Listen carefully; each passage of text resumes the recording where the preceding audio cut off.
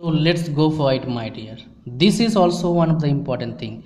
You know why we need to represent these all parameters, these all important concepts, these all important terms on psychrometric chart. Basically what we are going to do, we're going to represent all these on psychrometric chart.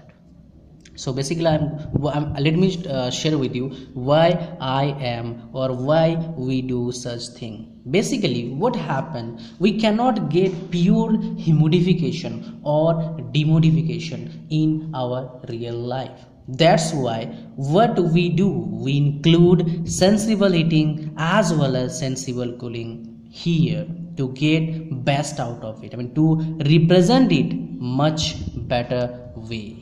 Alright, so let me share with you how to do it.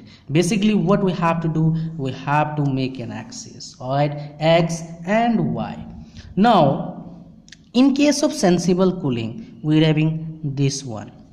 In case of sensible heating, we'll having this one. In case of humidification, we'll have this one. In case of dehumidification, we'll have this one. Now how to represent it?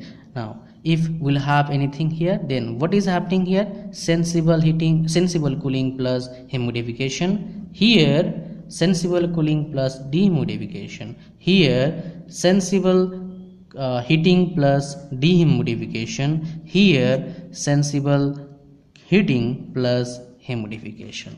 So this is how you can represent all these important parameters on this chart, psychrometric chart. Now if I will represent this on exactly psychrometric chart, so what I have to do now, how I can do it? This is simple, my dear. Just draw a psychrometric chart on this table only. You can easily understand what I did.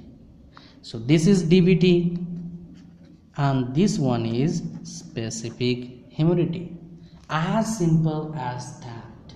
You need to understand what I am doing here. Alright, so I hope you understand the concept. I wanted to make you understand at least in this case of representation of sensible heating and humidification, sensible heating, cooling, humidification and dehumidification on this chart. This chart is known as psychrometric chart. Alright, my dear, so air is blowing. Let me enjoy a little bit outside. Thanks for watching. Hope to see you again in my next video.